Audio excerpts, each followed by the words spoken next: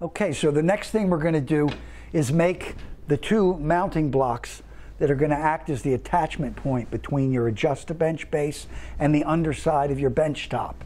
Now these are something we do sell separately, so they can be part of your Craftsman's hardware package, but you can easily make them yourself, and I want to show you how to do that now.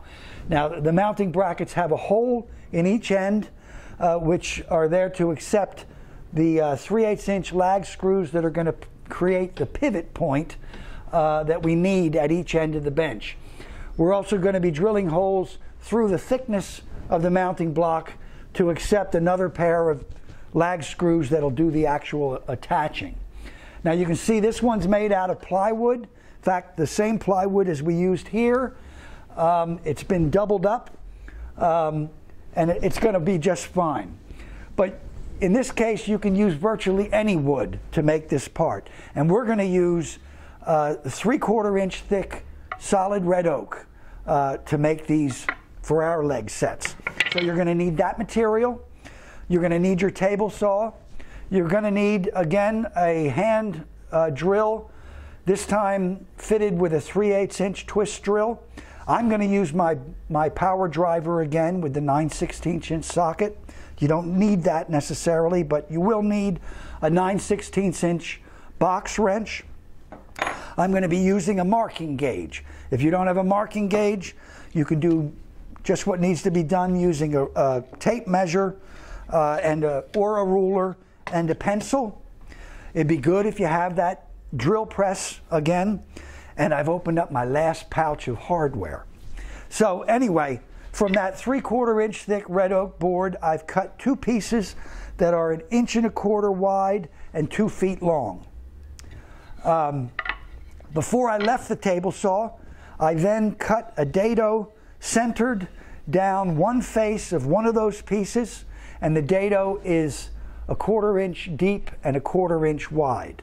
Now you can do that using a dado stack, but it's probably easier just to lower your standard blade to a 1/4 inch height, and then set your fence to 1/2 inch, and then push this over the blade from each side. And that should leave you with a 1/4 inch by 1/4 inch dado down that length. And that's what we want. So do that any way you want to. And once you've done it, we're going to glue that dadoed face to one of the faces of the second piece. Okay, now you don't need to watch me spread glue and apply clamps. So we'll pretend I did that. And you end up with something that looks like this. Now, I did not use metal fasteners to hold these together till the glue dried, because the last thing we're going to do is cut this down in thickness by about 1/4 inch, and we don't want metal fasteners in the way, dulling our blade. Okay, so you're going to have to spread the glue, clamp, and wait. But you'll end up with something that looks like this. The next thing we need to do is cut it into our two mounting blocks, and they need to be the appropriate length. Now, remember, this board is 11 inches wide, and to its edges we've bolted the toothed members. And our mounting block has to sit between those two members, and not only does it have to fit in there, but it needs to pivot, and at one end it needs to pivot and slide. So we need a little bit of room. So the proper length is going to be 1/16 inch under 11 inches. So we'll cut this into two pieces, 1/16 inch under 11, and we'll end up with two pieces that look like this. Now I'm going to check here. Okay, we got that little bit of room we need, so that's good. Now realize that by gluing those two pieces together, our 1/4 inch by 1/4 inch dado has been turned into a 1/4 inch square hole. Now that 1/4 inch square hole will happily accept the threaded portion of our 3/8 inch lag screw, but the top of that shaft is unthreaded. And I'm a little concerned that when this gets driven home, it may cause the end of our mounting block to split. So what I want to do is use my hand drill with the 3/8 inch bit to turn that 1/4 inch square hole into a 3/8 inch round hole. So I'm going to step over to the vise, and I'm going to put this well down in the vise. So not only is it held for drilling, but also when I drive this lag screw in for the first time, it will be giving support to that piece of wood, which we will welcome. Now I'm going to do the drilling with my hand drill, 3/8 inch bit, and you can see I've given myself a depth gauge in the form of this red tape, and I set that in from the end of the bit by about the same length as the unthreaded portion of our lag screw.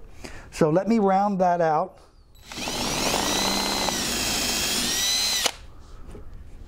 And before I take it out of the vise, I'm going to drive it home with my, I'm going to drive that lag screw home with my power driver.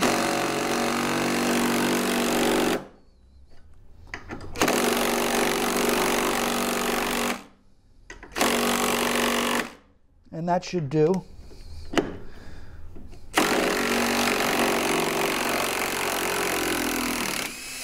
So the dado has not only created the hole, but it's also made sure that our lag screw is entering squarely to the end of this. Okay, so I'll do the same thing to the second end of that mounting block, and then I'll do the same thing to my second mounting block, and then the next thing I'll need to do is drill these 2 holes. And those 2 holes need to be spaced 2.5 inches in from each end. So I'm going to use my marking gauge at this point. The marking gauge has an inch scale down its beam, and I'm going to set this to, I'm going to set the fence to 2.5 inches. Now, if you're not familiar with the marking gauge, it has a sharpened steel pin at this end, which is going to scratch a line across the wood as I drag it parallel to the end.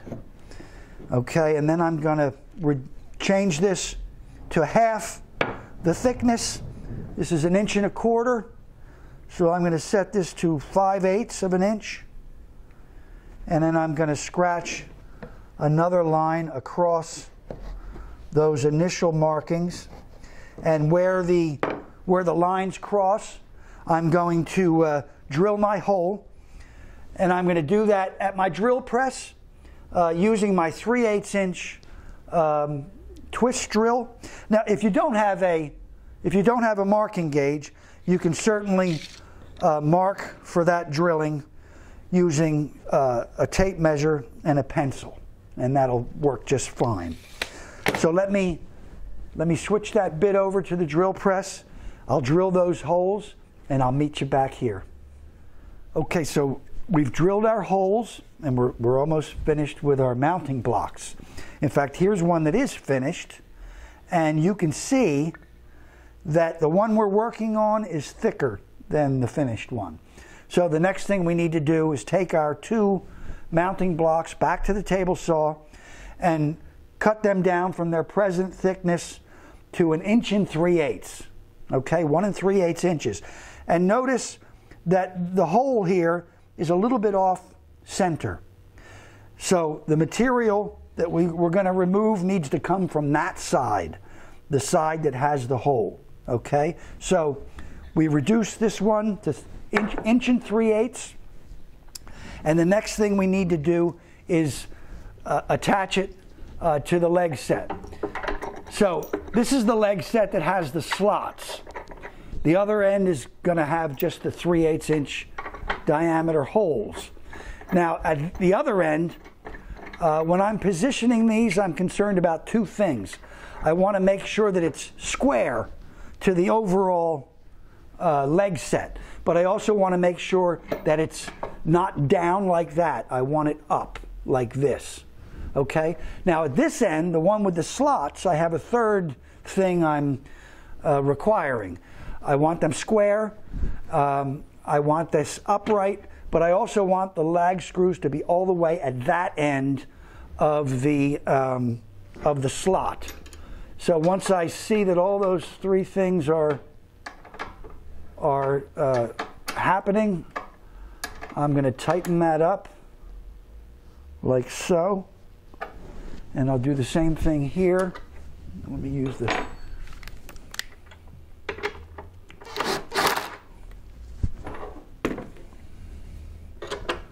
I got a little more control with the hand wrench. That's what we need. We're going to do that at both ends, and this is going to hold them in position for the next couple of steps. And the next step we'll take is to use our 2 leg sets in conjunction with 2 4-foot rails to do the overall assembly of our base.